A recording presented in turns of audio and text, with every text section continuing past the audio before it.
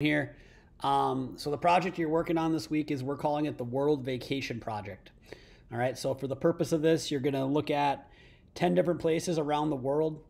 Again, that could be a city, that could be a specific landmark, that could be a physical feature like the Grand Canyon, something that's not man-made. But you're going to research 10 different places, okay? At least 6 different continents must be represented. So what that means is you're going to have to visit at least 6 of the continents. 6 of the places that you include on your project are going to have to come from different continents. Now, if you're looking at this, you have to have a total of 10 different places, and 6 different continents have to be represented.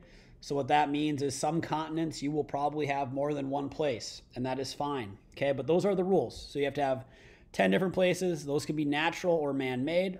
So things like cities, landmarks, physical features like the Niagara Falls or Lake Tahoe or something like that. Those are all places, right? Based on what we know about the 5 themes of geography.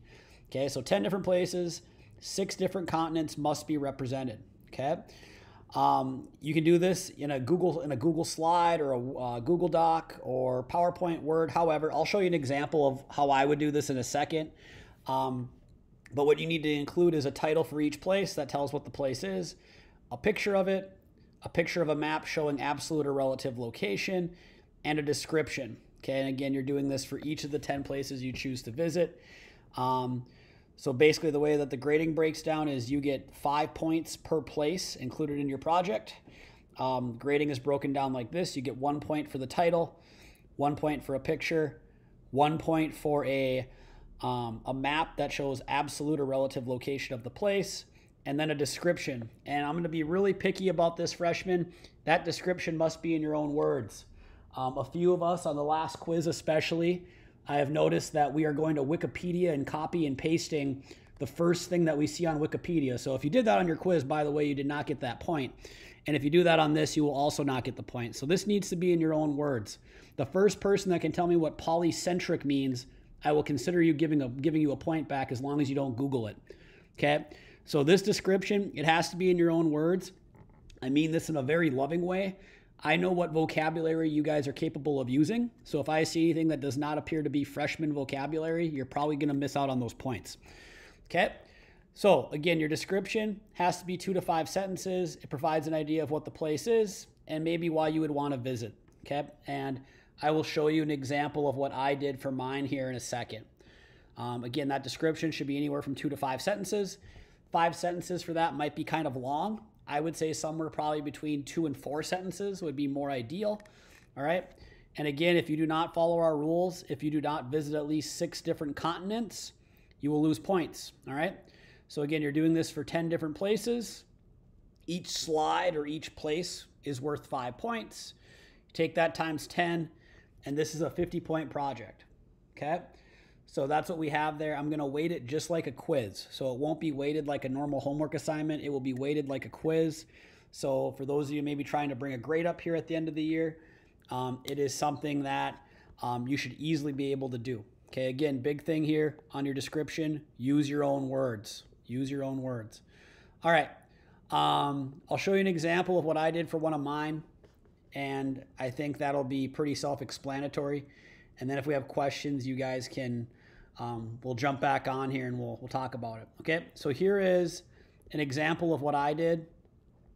All right, so I have my title slide saying that's the World Geography World Vacation Project. I got some cats in the background here. I've been watching Tiger King recently, so I'm harnessing my inner Carol Baskin here, and I got my cats in the background.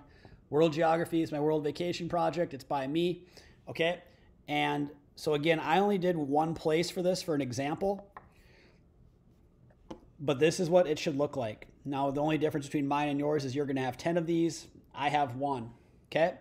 So the first place that I included on my slideshow is the Great Wall of China.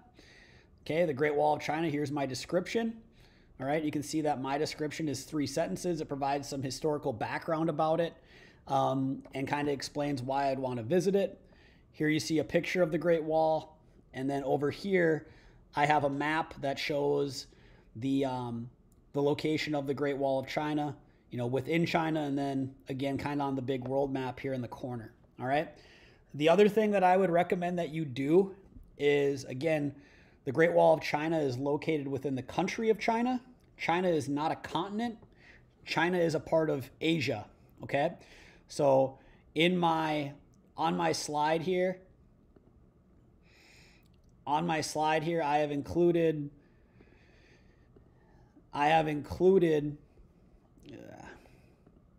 what continent this is. All right. So now I know I've used Asia once. I could potentially use it more, but again, I have to represent my 6 different continents. All right. But again, the only difference between what I did and what you're going to do is you're going to have 10 of these. You're going to have 10 of these, and I have 1. All right. But each one of your slides would look something just like this. Okay. So we're going to stop the recording and we'll stop the share.